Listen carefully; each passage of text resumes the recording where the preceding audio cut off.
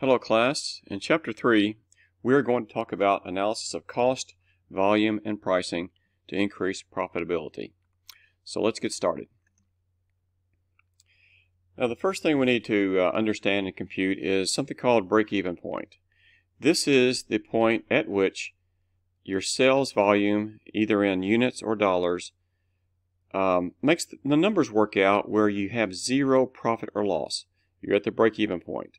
So all of your revenue will cover all of your variable cost and all of your fixed cost, and you don't have any profit nor do you have any loss. So that's the break-even point. Now here's one way to compute it using the equation method.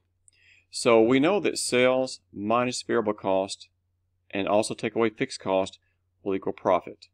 So here's the equation, and if we set the equation up with the information they give us up here, and what they have is we have a product that sells at $36 per bottle per unit. The cost will be $24 per bottle, that's the variable cost, and the fixed cost will be $60,000. So what's the break-even point? Well, at the break-even point, as I said earlier, profit is zero. So let's say all this is going to be equal to zero. Now on the left side we have sales, and it'll be $36 per unit, per bottle per unit, minus the variable cost at $24 per unit, minus the fixed cost. So what we'll do is add $60,000 to both sides. This is again, simple algebra. So that takes it away from this side, drops it over to this other side right here, and take 24 from 36. They both have N. So we're down to $12 in, and $12 is the contribution margin, per unit. So $12 in number of units equals 60,000. And now divide both sides by 12 and get 5,000 units. So what we've done is computed the break-even point. So at the 5,000 unit sales level, we will have zero profit. That's the break-even point. Of course, we'd like to have profit on the positive side, but this computes the break-even point so you know where you stand. And like I said a minute ago, the contribution margin per unit is 12. So contribution margin is $36 sales price per unit minus variable cost per unit gives us $12 contribution margin per unit. Now another way to find the break-even point is take the same situation. This would do a little bit quicker. Break-even point in units is equal to your total fixed cost divided by contribution margin per unit. So $60,000 divided by 12 gives us the same 5,000 units. So either this format or this format works. Either one, you get the same answer. And this is plugging the numbers back into an income statement and making sure we're at the break-even point with a net income of zero. And so at 5,000 units times $36 per unit, $180,000 total revenue. Total variable cost, 5,000 times 24, $120,000. You subtract, get 60. That's the contribution margin. Take away 60,000 for fixed cost, and we're at zero. Now the contribution margin ratio method is another way to find the break-even point. And what we're going to use is something called contribution margin ratio. So this is a ratio now. And the contribution margin ratio is equal to contribution margin divided by sales. So the first step here is to use total dollars, total dollar values. Now these numbers are coming from right here. Here's sales revenue, contribution margin, here's the fixed cost. So the ratio is $60,000 in contribution margin divided by revenue. So it's a third, or as you see here, 0.333, and it keeps going. Now doing the same thing with unit values, you get the same answer. The contribution margin ratio is the contribution margin per unit divided by sales price per unit. So $12 divided by 36 gives us 0.333 and so forth. Again, the 12 and the 36 come back here from our original numbers. Sales price 36 per unit, contribution margin is 12 per unit. So now once we have the contribution margin ratio, we plug it into this formula. If you notice, it's a little bit different than the one right here. Sorry for all the scrolling back and forth, but this is break-even point in units. and this is the contribution margin per unit. This one we're working with now is break-even point in dollars. We'll divide the fixed cost by the contribution margin ratio. So 60,000 divided by the 0.333 gives us $180,000 in sales revenue.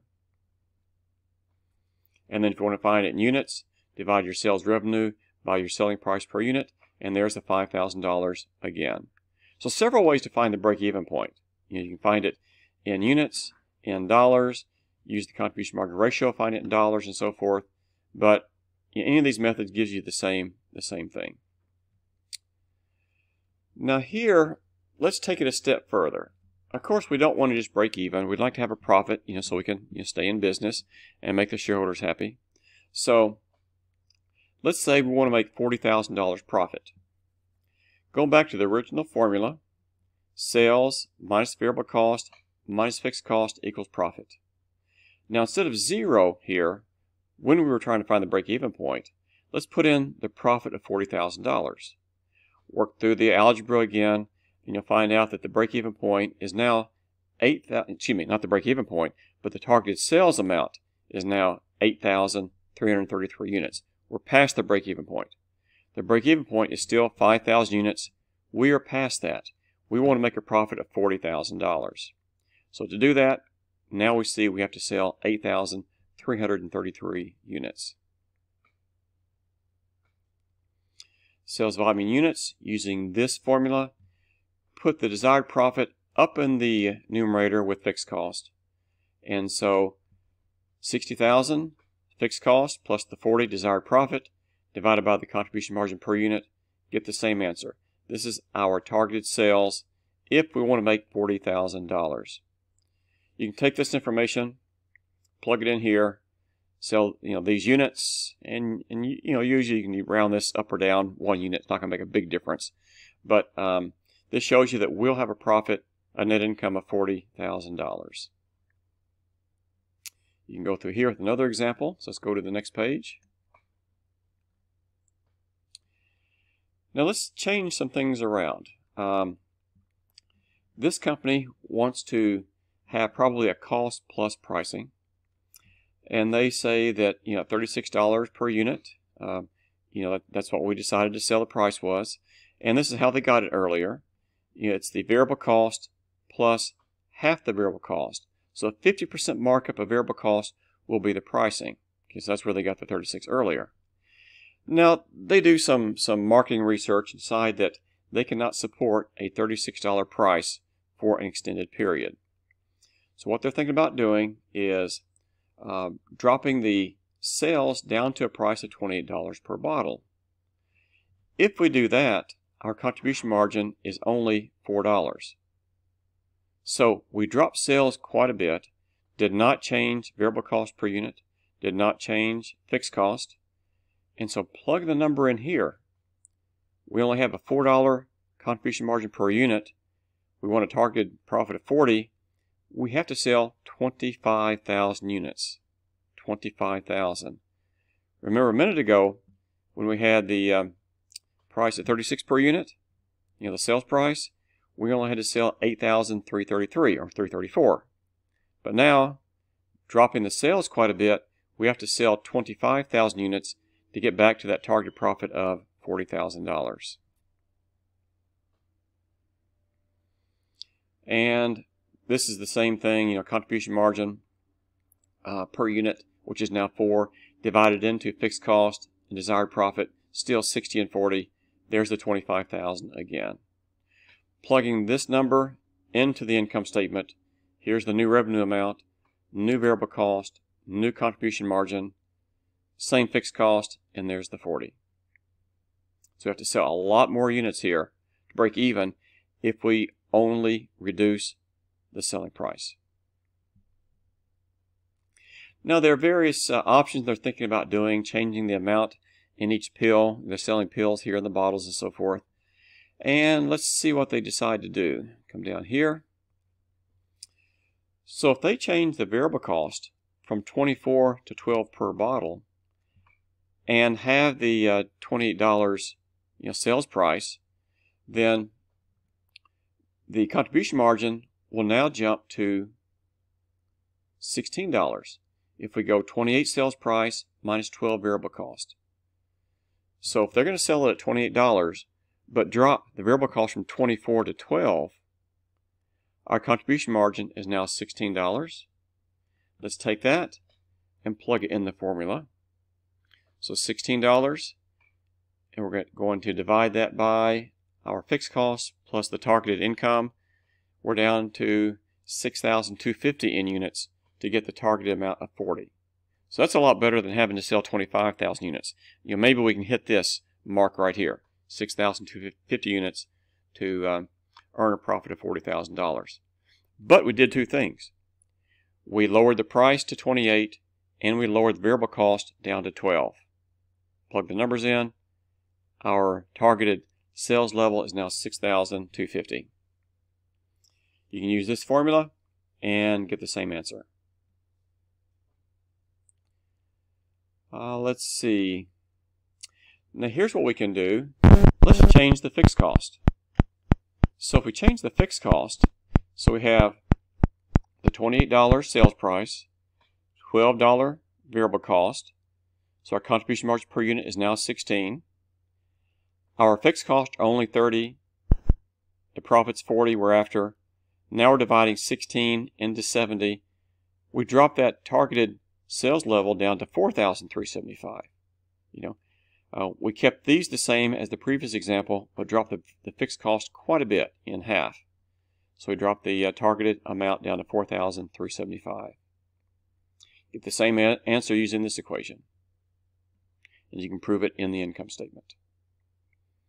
Okay, so that shows you how you can analyze different decisions. Can we drop the sales price? Do we have to drop the variable cost? Can we drop the fixed cost? What are the results if we do that?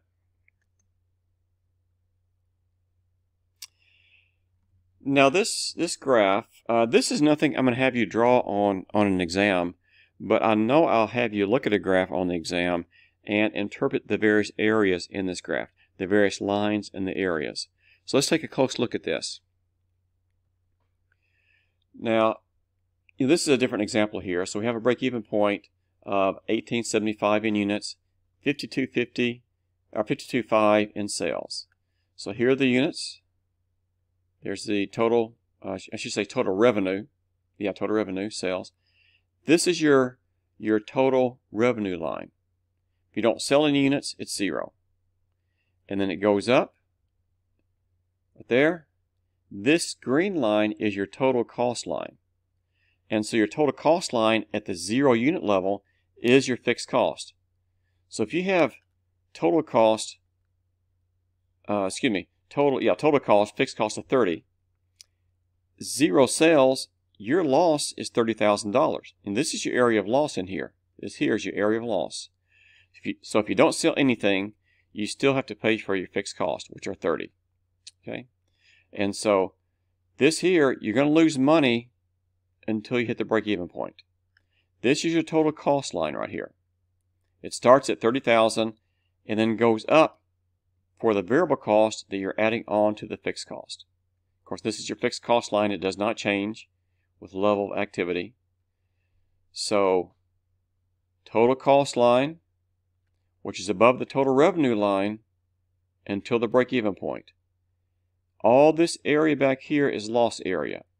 If you don't sell any units, your loss is 30,000. Then as you start to sell more units, your loss is smaller and smaller and smaller until you hit the break-even point, 0 loss, 0 profit. But now past the break-even point, you start having a profit. So each unit you sell past the break-even point, your profit will get larger and larger. So I want you to know in this that here's your break-even point. This is your total revenue line, total cost line, total fixed cost line, and this is your loss area, and it decreases up until you hit the break-even point once you sell 1875, and then once you get past the break-even point, you start having a profit. So at 3,000 units, your profit is the difference between your total sales line and your total cost line. So know this graph, know what the lines are, and know what the areas are.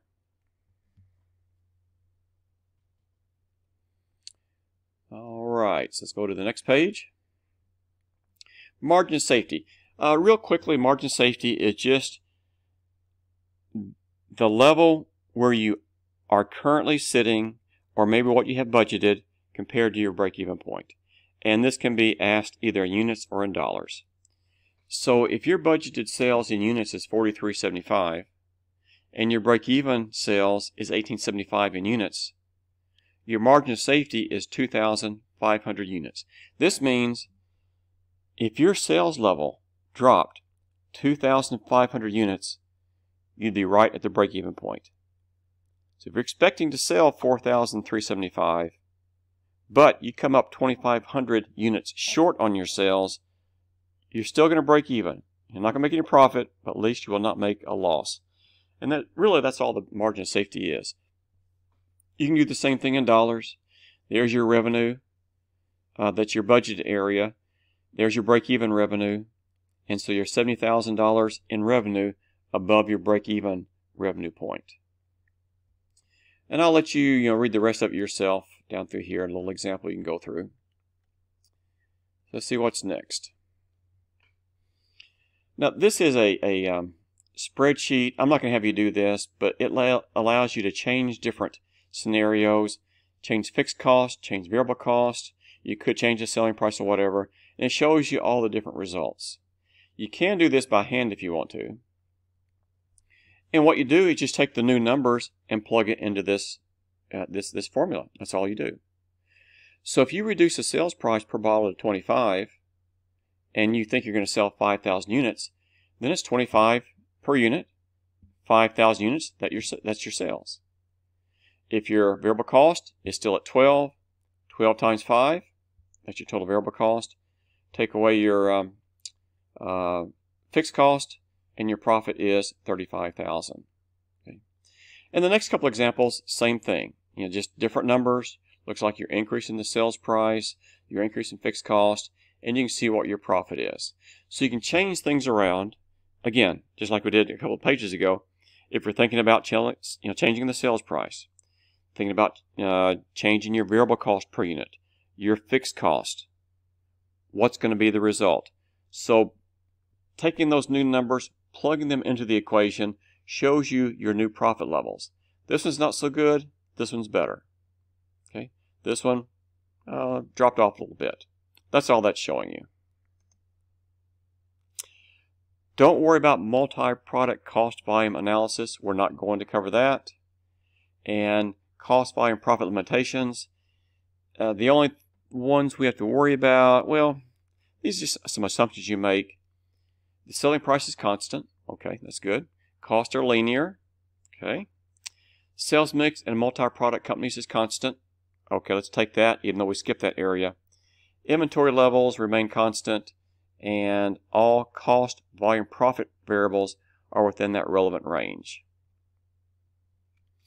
And let's see. Yes, that's it. So there's a study review problem. You should review this.